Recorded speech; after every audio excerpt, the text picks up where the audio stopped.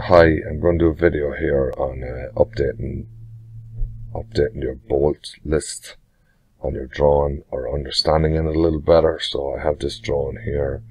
I'm going to just go into my view box, model box, and I'm going to see we have these 4 beams going across here on the dunnage, and they're identical beams. As you can see, if I select that and isolate identical,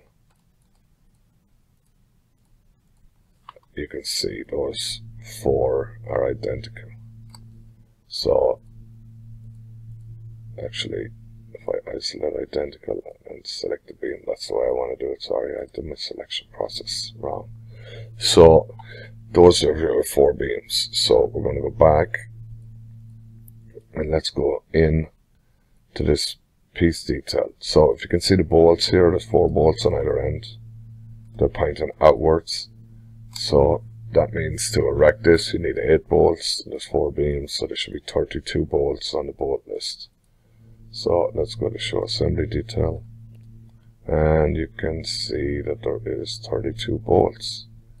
So just to understand how that works, if I go in here, advanced joint properties, and let's upgrade this to master, bolt parameters, invert and main. So I've turned these bolts all around, so they've turned all around, you can see. So go back to the drawing and go to update lists, level dimension, update lists, and these bolts should disappear, yes. So now if I go back here, and let's say I delete this joint box, and then I'll just select these separately. Advanced properties, invert. Now you don't have to delete that, you could just remove it from the group if you want to, which is probably better. So if I go back in here and I go to update lists, those 4 bolts that I turned around are after coming in there now.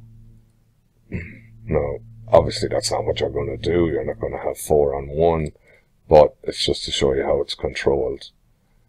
If I do this one, advanced joint properties, and do the same thing and select both of those, advanced properties, invert them, and then you'll see it's the same thing. So that's how you control this. It's all about the head of the bolt. The head of the bolt is what controls it. So basically, the head of the bolt is on the beam side. It goes with this one. Over here, the head of these bolts are on this side, so they go with this one. And that's how that works. Alright, take care. Bye.